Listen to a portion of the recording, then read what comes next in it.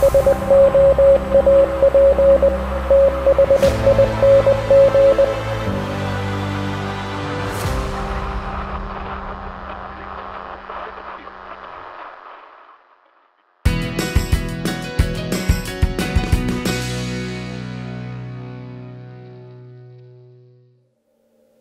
to another shave here in the Soap Thing project. In this video I got a sample for you from Stirling. This one is Campania. This scent is, how do I describe this? It's a bit of a fig and citrus sort of scent. I'll explain more during the shave. It is Stirling's take on Acqua di Parma Fico di Amalfi, which is a phenomenal scent. It really is excellent perfumery on the part of Acqua di Parma, and then Stirling did a good job of taking it and making it work with their soap base. As far as Stirling's soap base is concerned, as long as I'm talking about it, Stirling's soap base is kind of the baseline against which all other shaving soap bases will be judged.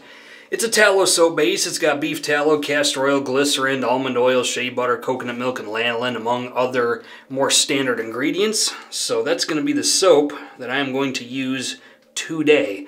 And it is $4.10 for 1 ounce sample. It's kind of a 1 ounce disc of soap. So you get quite a lot for not a lot of money, if I'm being honest.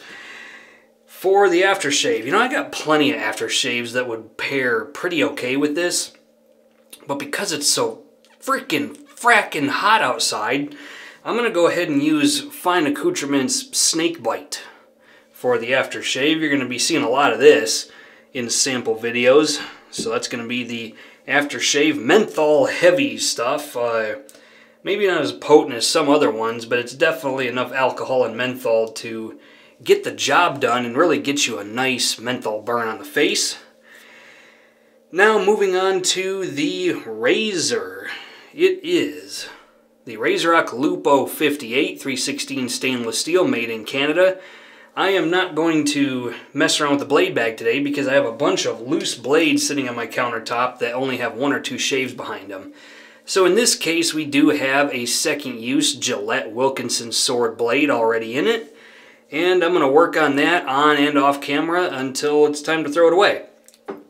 For the brush is going to be from Bill Reed over at Shore Shave. And I don't tend to plug artisans or brush makers or razor makers. I don't tend to plug anybody really severely, but I'm going to do that today because this is a phenomenal brush. 22mm Maggard G5 synthetic.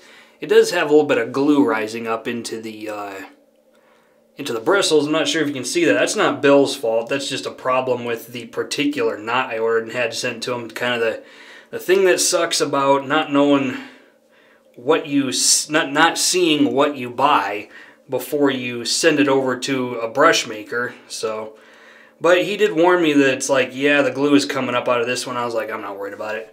But the shape is my personal favorite. If you've followed the channel for a long time, you know I really love this particular shape on a brush. And if you notice, the color is quite familiar. That's because he went ahead and copied, for all practical purposes, the Stirling green color. Here it is against Stirling Tangerine, a little 3-ouncer. But he pretty much nailed that, about as perfect as you're going to get. I've had plenty of brush makers that I've went to and said, hey, can you make me a Stirling green brush? And they were either like, no, I don't think I can do anything that specific, or they were like, I don't know, let me give it a try. And then you never hear back from them again. I asked Bill Reed if he could do it, and he was like, hell yes, I can. Hold my beer and watch this shit. And that's exactly what he did. And this is the second time he's done this. He has nailed a perfect Stirling green, well, near perfect, 2 times in a row. So if you're looking for a Stirling themed brush, but you want something a little more high-end, definitely pick up one from Bill Reed over at Shore Shave. Tell him the Soap Thing sent you. I'm sure he'll be happy to hear about that. So that's the brush. Okay, let's do a shave.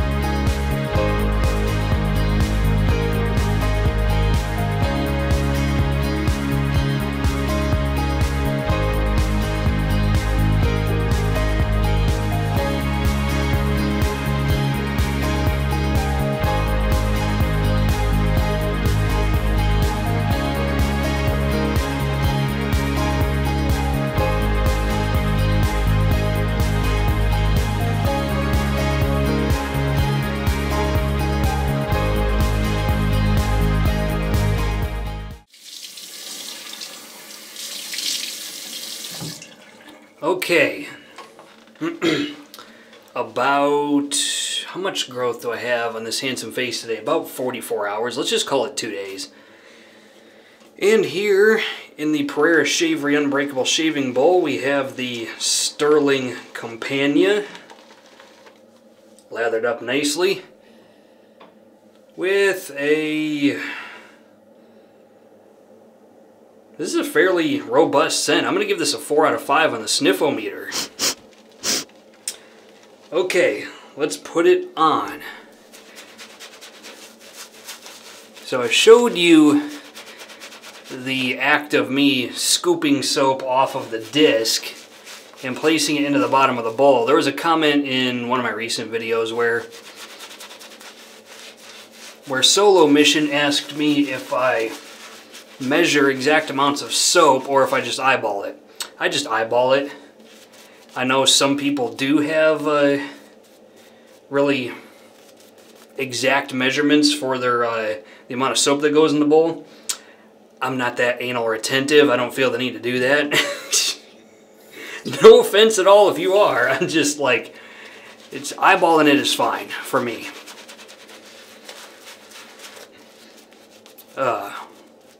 And I am slopping this stuff just all over the place. You get some lather, and you get some lather, and the freaking mirror gets some lather. Actually, none of it came off the brush onto the mirror. Go figure. Okay.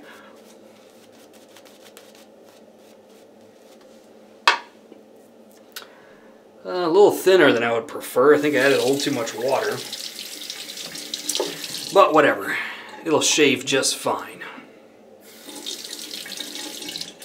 Here is the RazoRock Lupo 58 with a Gillette Wilkinson sword blade, second use, and here we go.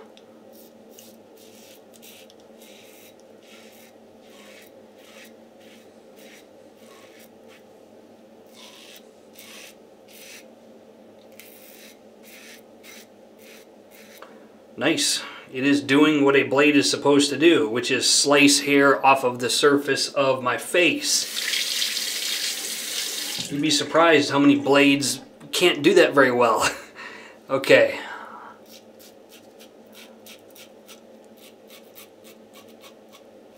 Let's talk about the scent of this thing. So for the notes, we have grapefruit, bergamot, citron, lemon, fig, jasmine, pink pepper, cedar, and benzoin. So this strikes me as kind of a citron and fig and pink pepper forward scent. And then things get a little woody and rich. I'm guessing that's the cedar and the benzoin.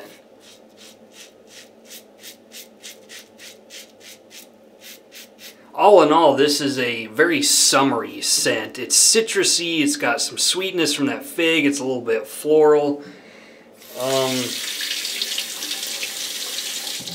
Pink pepper can come off two ways.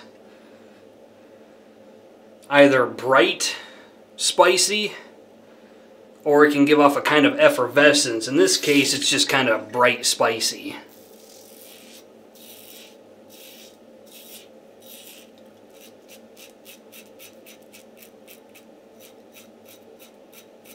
The woodiness in this is plenty enough to pick up. If I had to pick a note that seems to be invisible, probably the lemon. I'm not getting lemon out of this. I'm getting more grapefruit and bergamot, and then fig, and then cedar, benzoin, pink pepper, and stuff like that.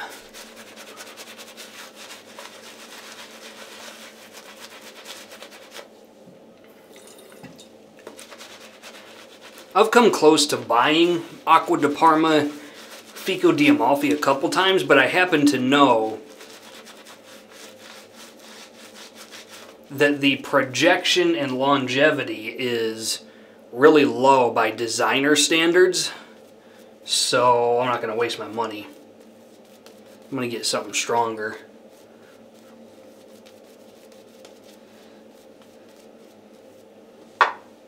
Speaking of it being a designer fragrance, it does smell designer fragrance-esque, which is my fancy way of saying, I guess for the untrained shaver, they would say, this smells cologne-y. And yes, it does. It smells cologne-y. It's a very professional or designer-esque take on fig and citrus. This would be an excellent scent to wear to the beach, or to shave right before you go to the beach. Or right after you get back from the beach. I don't know. There needs to be a beach involved. So definitely add that to your equation if you're going to use something like this.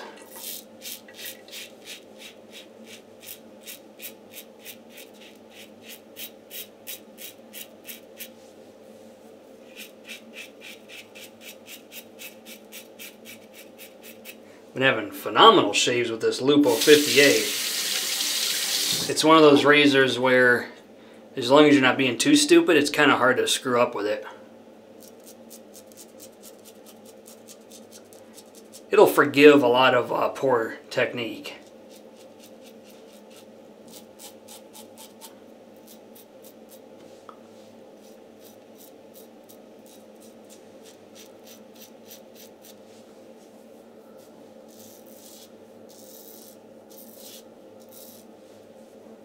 So, I know a lot of people will shave like this on their chin. Anytime I have ever done that, I get nicks and cuts, and I mean bad ones. Like, I don't know if you can see, there's one right under my chin, right underneath my chin right there. I'm not sure if that's visible, but that was so bad I had to get stitches. And it was because I tried to shave like this. So that's why I do 2 passes like this instead of going down and then up, because it negates that problem that I have with my face, and I had it pretty bad. It was a pretty consistent problem.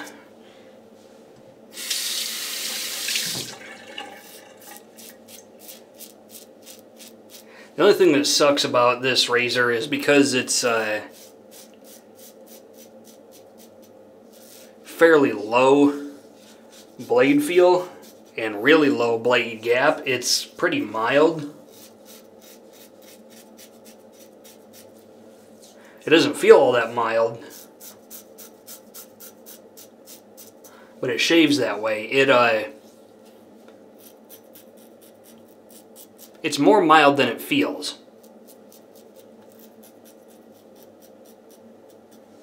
You'll get satisfying feedback, but that doesn't necessarily mean it's doing much for you. So I gotta go back and blade buff in a lot of places whenever I use this. I think I might have hacked off a bump there. Okay, let's have a rinse.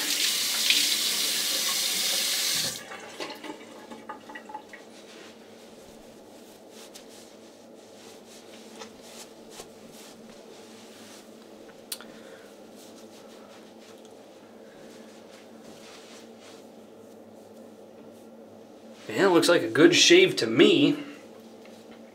Alright, let's whip out this fine snake bite and put it on the face.